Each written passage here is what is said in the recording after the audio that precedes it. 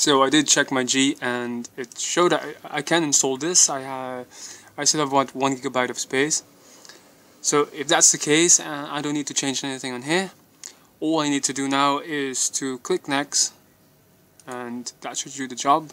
You don't need to do anything in here. It's all ready for you.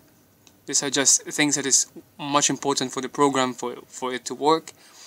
And this installer would also warn you.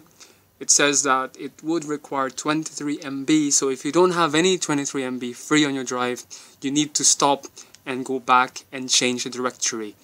Alright, and it also requires 43 MB, which means that if you add that, you are required to have 66 MB of free space.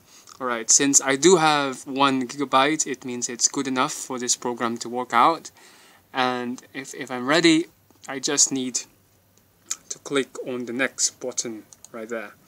And once I do that, this thing comes out and it says that it is ready to install. Please wait while the installer installs Python 3.4.1.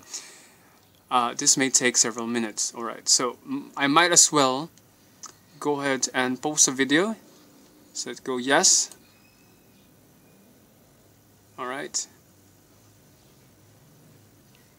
Wait for it to finish.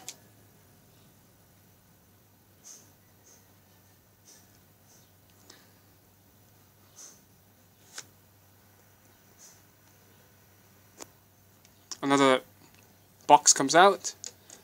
It shows something like that. You don't need to mind that. It just says that it's installing the system on your computer. Once it's done, this thing comes out and you are ready to go.